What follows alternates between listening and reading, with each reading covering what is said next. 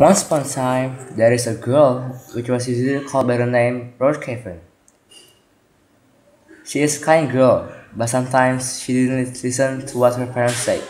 Until one day, she was asked by her father to visit her grandma that is sick in bed.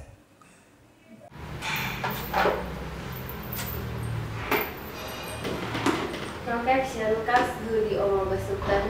Ja, mutig. Oma is krank und sie kann besser pulang, wenn man sie besucht. Ja, mutig.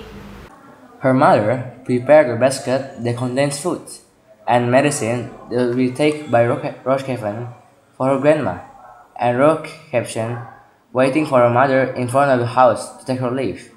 Rotkäppchen brengen deze Elmer zu deiner Großmutter. In deze Elmer gibt es Medikament und auch die Lebensmittel. Wenn sie trinkt, wird sie gesund. Ja, mutig. Bevor du gehst, ich mutte dir eine Beratung geben. Erste, bitte spielst du nicht im Wald und bitte geh nicht anderswo zusätzlich ihr Großmutterhaus. Geh schnell bitte zu Haus bevor Abend. Bitte sprich nicht mit Fremden. Versteht du Rotkäppchen? Einverstanden, mutig. Tschüss, grüß Gott. Tschüss, mutig. On the way to her grandma's house, Rotkäppchen saw a garden filled with many beautiful flowers. She thought that it would be good to bring some flowers for her grandma. She hoped for her to get well soon.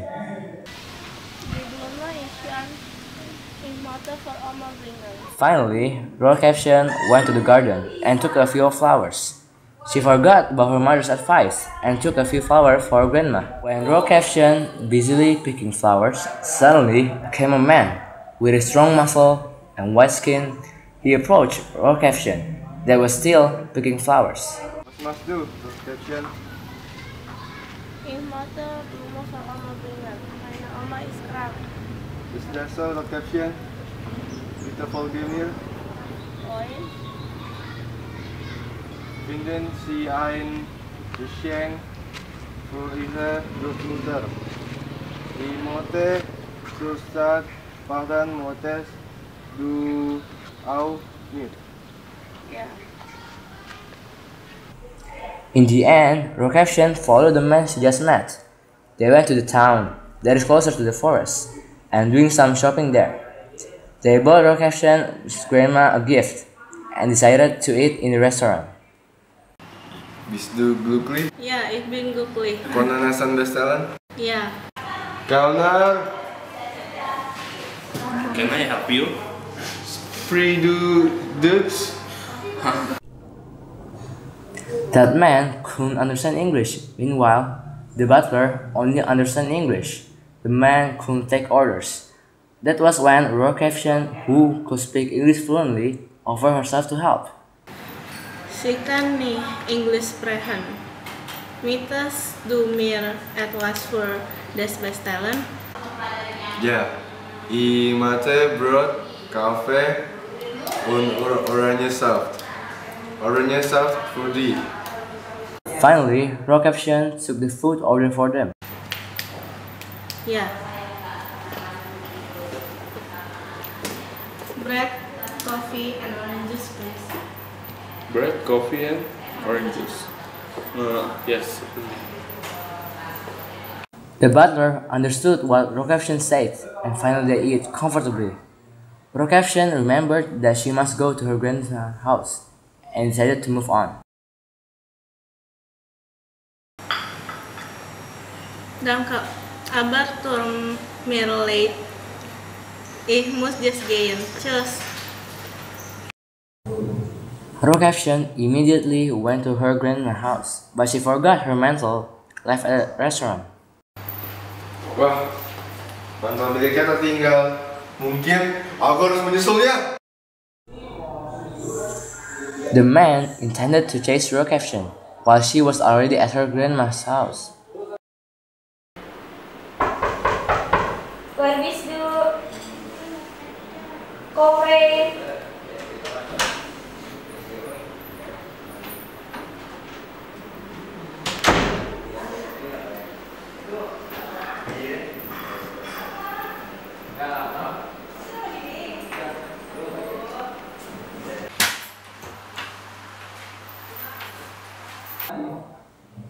Rotkäppchen came and saw her grandma asleep in her bed.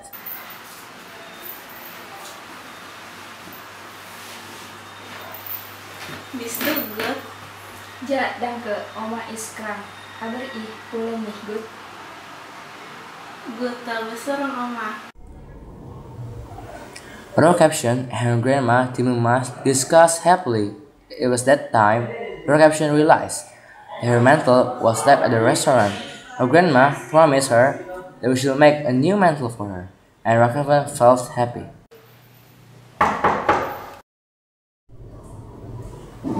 Rotkäppchen opened the door, surprised. She saw the man that invited her to the restaurant, brought the mantle to her grandma's house. Timun saw that happen and came to the man. The man and Timun were taken by surprise.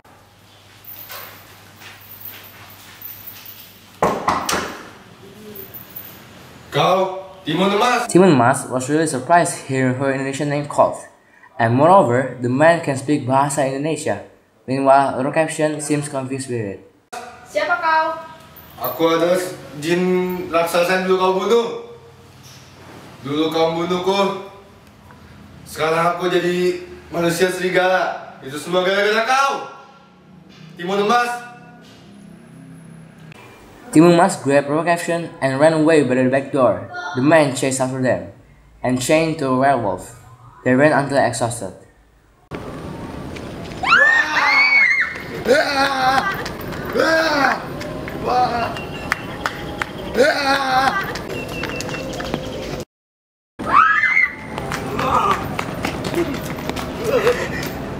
Bangun! Siapa kau? Siapa kau? I am Van Helsing. I'm from Rome. My mission is killing a werewolf around here. Now I will kill you! Servant!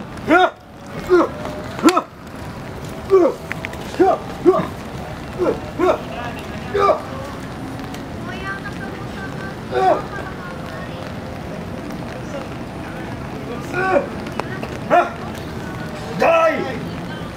Stay dead! After the intense fight, the werewolf finally died. Thank you, you saved us. Okay. No worry, little girl. Now I must go. Goodbye. Goodbye. Finally, Timun decided to gather with Rotkäppchen and her mother. She started to live with her family as Van Helsing returned to Rome, and the werewolf, he reincarnated to Waterface. They seemed to live happily forever after.